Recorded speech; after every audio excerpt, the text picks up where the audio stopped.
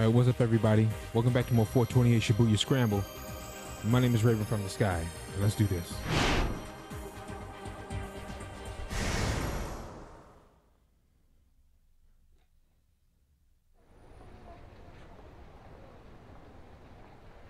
We saw this already. Alright, the assassin has gone quiet sitting on a pile of crates. He seems lost in thought. Still, I don't dare try to get away. All I can do is stand and wait and mull over my own situation. Just who am I? I ask myself again and again. I am.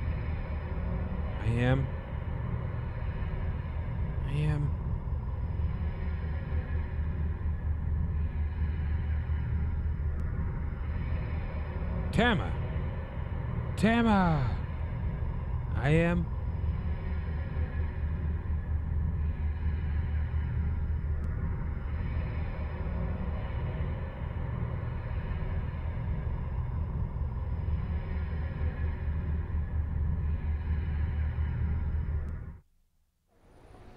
Tama?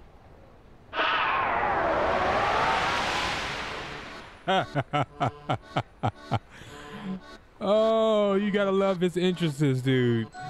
I turn at the sound of an exuberant voice and see Mr. Nagashita running my way, flailing his arm in a friendly greeting.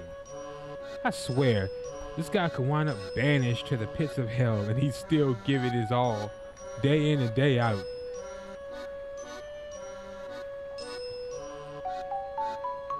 Oh, thank goodness! It's you, Tama. I knew it. The man with the cane grumbles something incoherent and holsters his gun and flees the scene. Huh? Now you with some middle-aged guy? You look so sweet and innocent, but I guess you kind of get around, huh? Oh!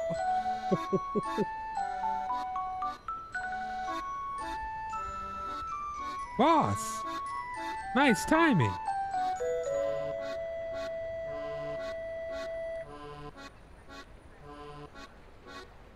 I do a little fist pump.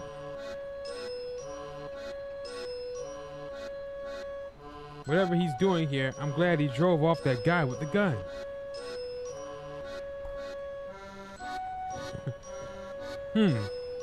What are you so happy about? Nagashita gives me a puzzled look. But he's promptly distracted by his own excitement. Well, anyway, never mind that, Tama. He shifts down to a conspiratorial whisper.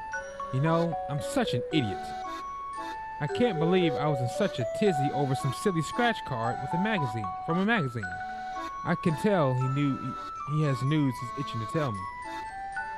Did something happen?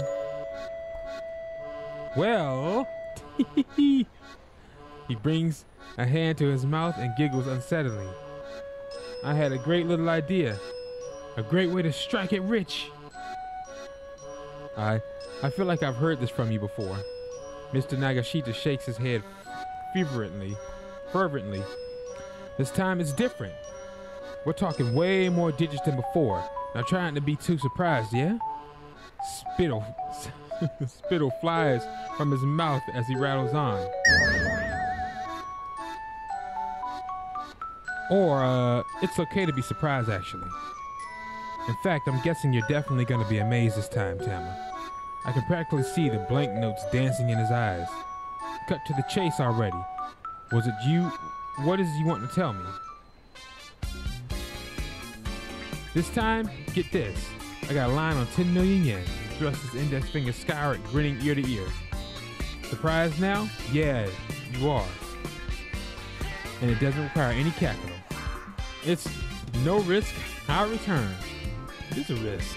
All that competitive eating. In the world of equity investment, a wise investor weighs risk against the potential for return. Many heavily risky projects, however, yield little in the way of actual returns. Yep. Such cases are called high risk, low return. The inverse, low risk, high return is quite rare. Yep. The idea of no risk, high return is simply absurd. I know. Yeah, you mean That's what I said. It is a risk. It's always a risk. There's a crazy gleam in his eye. Oh man, I'm finally gonna get to be a part of a billionaires club. Hold on, is this the? Oh god, this is the bad ending. This is so ridiculous. I don't even have a snappy retort for it. Never mind, 10 million obviously would make him a billionaire. By the way, you haven't seen Chiri, have you? We're gonna need her help to wrap up this 10 million yen. Chiri? No, I haven't run into her since the sales demo. Hold up. Oh, this is going.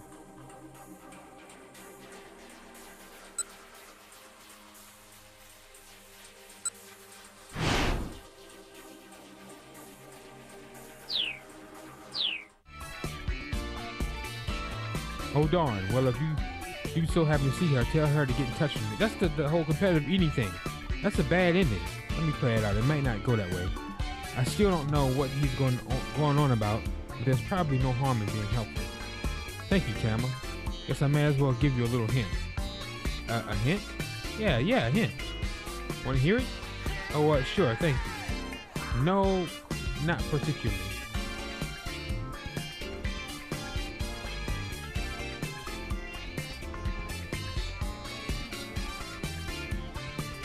Oh, sure, thank you. Well then, I guess I've got no choice. You put it that way, I just have to tell you. Mr. Nagashita clears his throat and proceeds to declaim in an affected tone. When the mighty stomach triumphs over the endless cavalcade of icebergs, the hero shall be blessed with fame and fortune. Huh? What the heck is that supposed to mean? He looks inordinately amused at my question. It's part of a legend. You only need to remember that one verse for now. You're going to bear witness to history. I feel like this guy right out of some story himself. Anyway, thanks for helping me out with the cherry thing. Adios. Spanish for goodbye. The true meaning is closer to English farewell. In day-to-day interaction, most Spanish speakers use the word Kyle, adios, and carry the connotation that you do not expect to see the addressee again. And then, like a whirlwind, Mr. Nagashita zooms away, leaving me alone in the alley. Whew! Suddenly, I feel totally exhausted. I let out a sigh and dropped on my knees. And that's when I noticed a notebook on the ground at my feet. Did the assassin drop this? I pick it up and look inside. There's a photograph tucked inside the back cover. It shows 3 young people, 2 boys and a girl.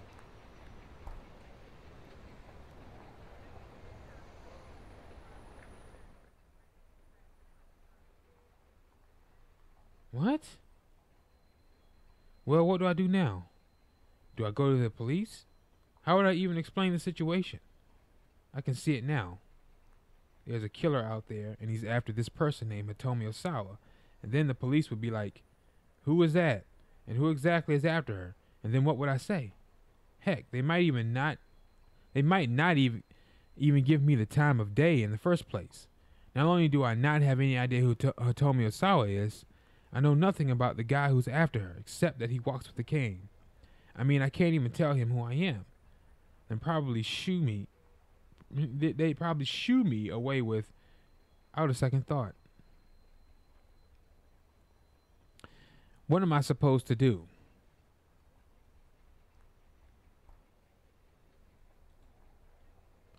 I hang my head at a total loss.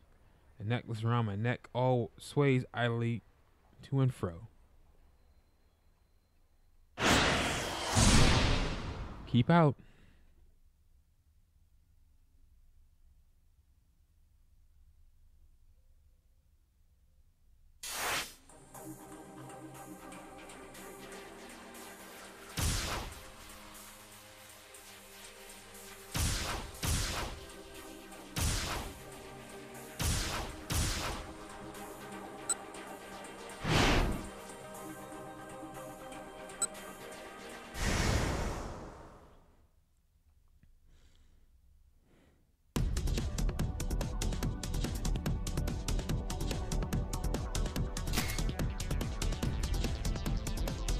Oh, here we go. Run, the other guy who's looking for Miku.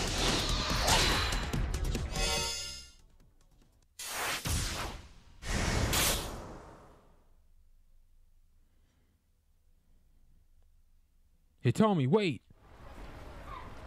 As he ran along Koen-dori after Miku, Minohara heard someone shout out a familiar name. Hitomi? It was a pretty common name. Ordinarily, he would have given it a second thought, but he remembered that one of the Miss Midoriyama winners was named Hitomi Osawa. That made him curious. A moment later, he heard a cell phone ringtone. He immediately recognized it as an Aya Kamiki song. His reporter's instincts tingled. He stopped to take a look around, and one young woman caught his eye almost immediately.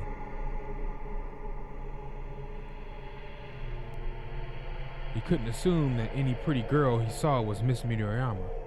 After all, it'd be a little too convenient if he just so happened to run into her now. Still, it didn't cost him anything to ask, "Are you Hitomi Osawa?" He might as well at least check. But to his own surprise, he hesitated in embarrassment. He'd never been too embarrassed to ask a question before. He didn't get a chance to contemplate that realization.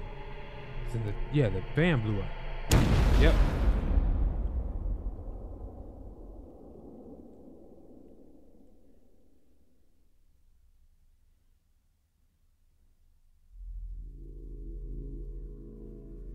A massive fiery blast knocked him from his feet. A deafening roar set his head throbbing. What was that? What's going on? He lay in a daze on the ground trying to wrap his mind around what had just happened. Behind him, there was a minivan fiercely ablaze. An explosion.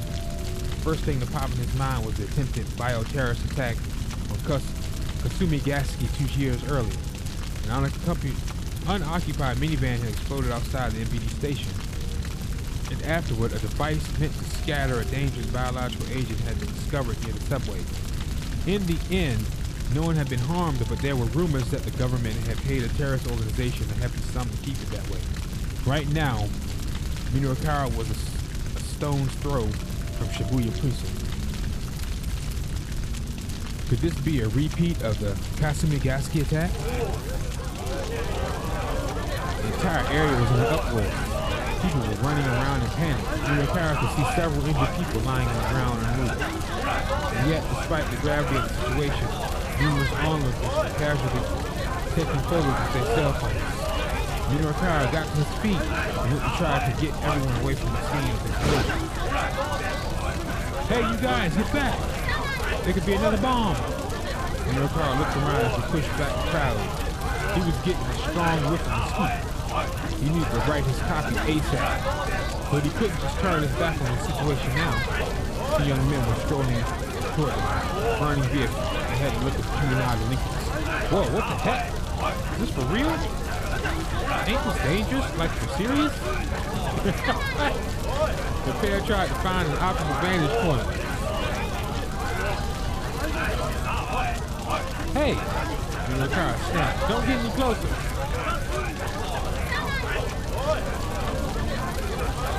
He spread his arm wide to hold him back. The young men came to a halt, but otherwise paid him no heed. Oh, this is bad. This is for real bad. I think this is a terrorist thing. Yo, get out your phone. Come on. But like, you think this is a terrorist thing? Dude, shut up. Just hurry up and call Susumu. The taller of the two, dressed in red, ordering around his blue-clad companion. Huh? Boy in blue hug? Man, do it yourself. Say what now? Yo, what the heck? Bitch, this ain't no time to get yourself all worked up. Minohara stood there, arms still held wide, getting more and more annoyed as they're back and forth. Yo, just make the call, man. The young fella in red scowled. He wasn't gonna back down. Huh? Yo, what difference does it make if I do it or you do it? It doesn't make any difference. So it don't matter if you do it. Yeah, right. It doesn't matter. So in that case, you do it. Look, I'm telling you, just make the darn call. And I'm telling you to just make it your darn self. Oh, enough of this already. And Kyle opens his mouth to tell them off. But then the young man in red spoke again. Dude, the goods from over at Indo Electronics are gone. You gotta let Susumu know. Oh my god. The name Indo Electronics caught Minokawa's attention. Huh? Yeah, but ain't that all that Aichi's dude's fault for getting all huffy at us?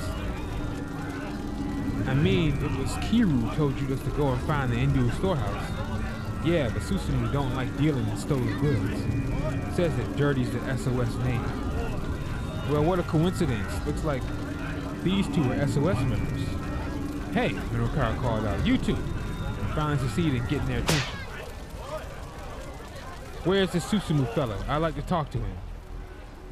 He had no idea who Susumu was, having only heard the name just now. Still, from the way these two were talking, it seemed clear he held some position of leadership. You think I'd tell you if he knew? Tell you if I knew, the fellow read start. Minokawa kept his composure. Listen, you guys know the Tenrugumi? The Tenrugumi was a Yakuza syndicate that operated in Shibuya, an up-and-coming Yakuza syndicate that turned up on the scene 10 years ago.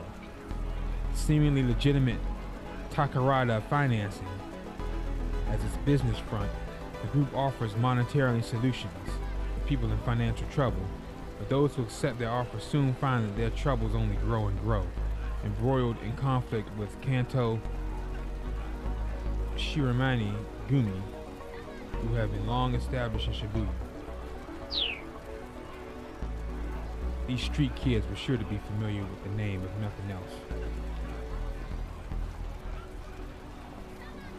I may not look it, but I'm in pretty tight with the Tenrugumi. And maybe you two don't know it, but Susumu's been showing up at their office a lot lately. Susumu's been dealing with the Yakuza? Whoa, for real? Sweet. The two punks bought it completely. What SOS user has their hangout these days? I've got a little something to discuss with Susumu. Right now, it's this bar called Inferno.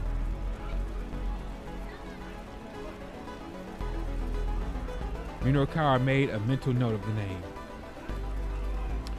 Right, and Inferno is where exactly? The two young men suddenly looked distinctly uncomfortable.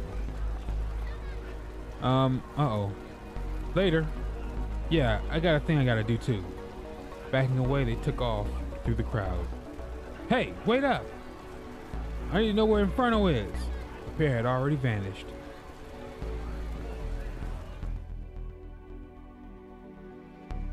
Ambulances began arriving at the scene, and paramedics rushed out to tend to the wounded. Excuse me, would you mind answering a few questions? Minokawa turned to see a man in the suit approach him, flashing his badge. He jumped the cab.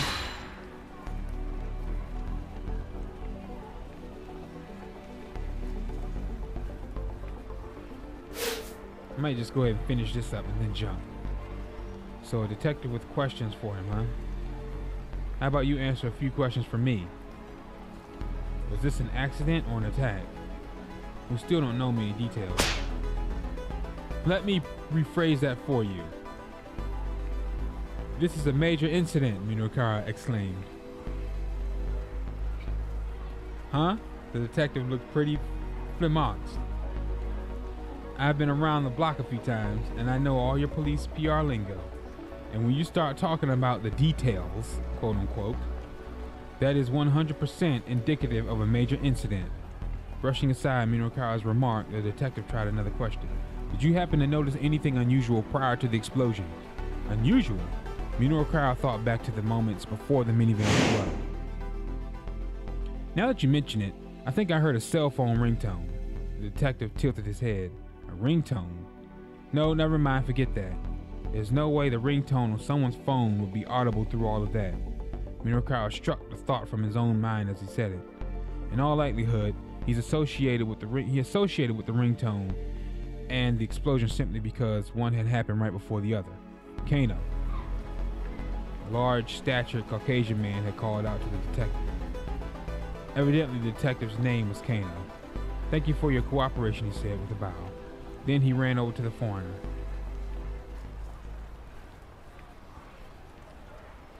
"Mr. Minokawa." Minokawa turned at a female voice behind him.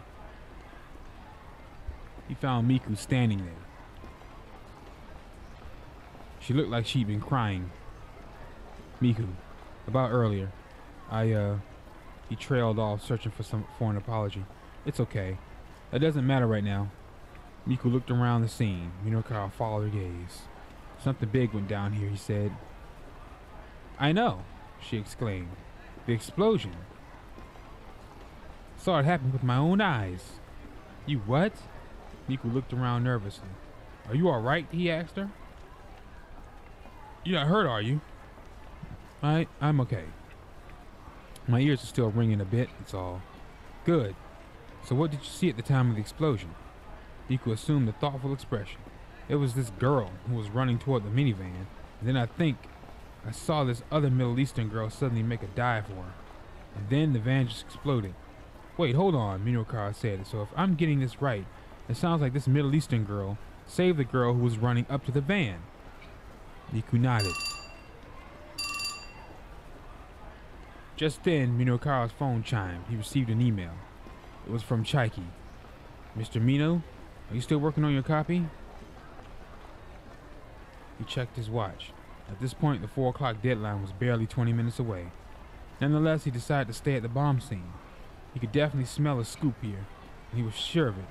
Even if he couldn't get his 6 pages done by 4, landing a major scoop should be enough to persuade the loan company.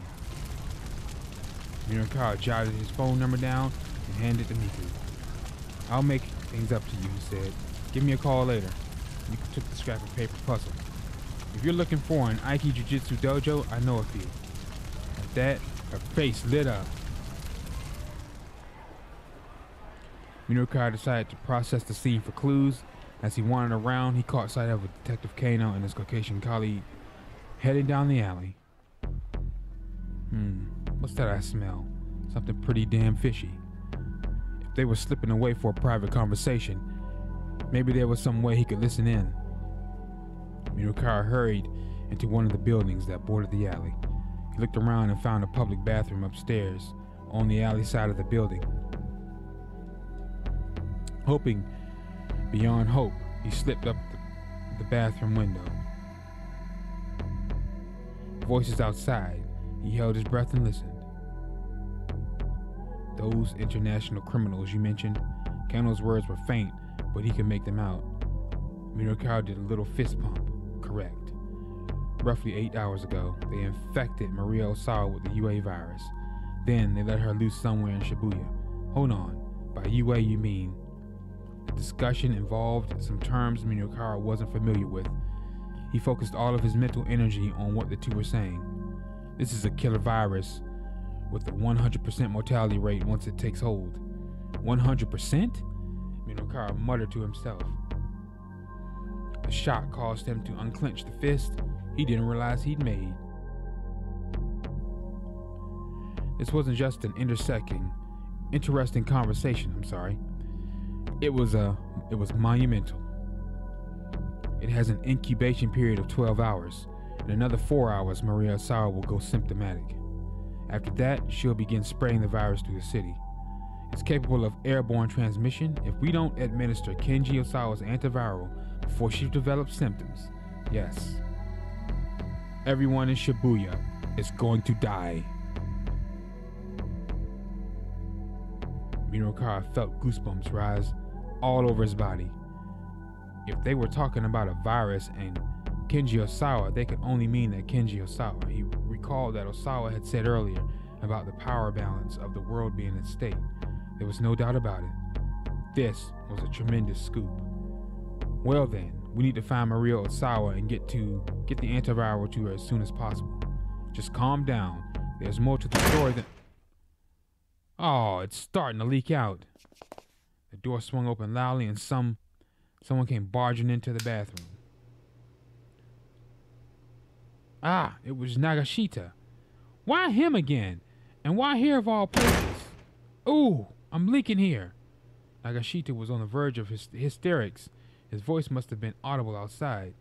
Kano and his companion went to take the discussion elsewhere. And they'd just been getting to the good parts. You son of a gun! Enraged, Minokawa grabbed Nagashita and tossed him to the floor. I'm leaking! Shut your mouth! He put all of his strength into the ankle hold and gave it a good twist. A professional wrestling technique that involves grabbing the opponent by the ankle. Being caught up like this can be extremely painful. It also puts a lot of pressure on the lower body, and if you're already fighting the urge to urinate, well... Ah! Nagashita wailed. Ah!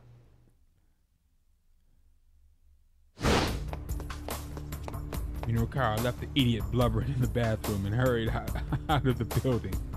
He hadn't heard the whole discussion, but he had a scoop on his hands anyway. This would be a tremendous score for Heaven Publishing, enough to let the company rebuild. He was certain of it. And if I'm the one saying it, it's gotta be true. As he ran along, Minokawa tried to plan his next steps. First, he had to get back to the editing office. He'd explain the situation to the people from the loan company. Then he'd go find that paperwork for Asawa and have Chaiki check his copy. And then after that, okay, so he still had a lot of things he needed to do. He swatted himself on both cheeks to get himself psyched up. His phone rang. It was Chaiki. Mr. Mino, something terrible has happened. Chaiki's voice was a broken yelp. Whoa, calm down. Over on Koindori, this minivan exploded. Yeah, I'm well aware. Thanks to that, I've got a big scoop that Chaiki cut him off. Just now, I got a call from Mr. Toyama's daughter, Hana. This time, Minokawa waited for her to finish. He had a sinking feeling. She said that Mr. Toyama was in there. Oh my God, so he was the body. It was a suicide. Minokawa's knees buckled. Tell me you're joking. No, I mean, the van explosion is all over the news. And Hannah was in tears on the phone. And... Mr. Mino, are you still there? Toyama had killed himself. Oh my God. Minokawa felt the energy drain from his body.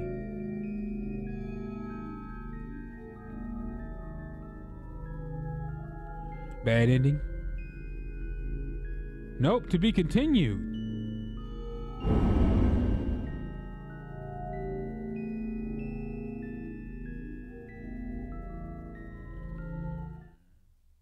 Oh my God.